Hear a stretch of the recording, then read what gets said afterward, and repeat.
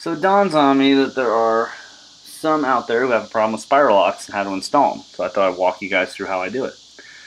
The thing with a spiral lock, as you see, they kind of open up. And what you want to do is take one side of it, get that one side started. The trick to spiral locks is in their design.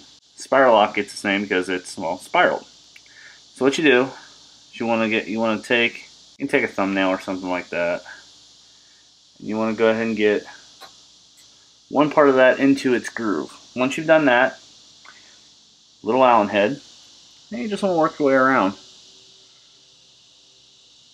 pushing the spiral lock into its channel.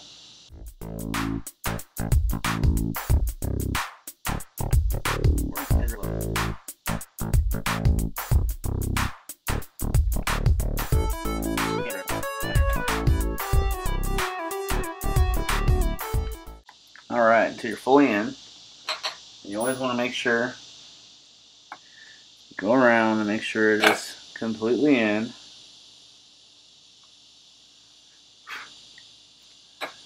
And there you go. Spiral lock installed.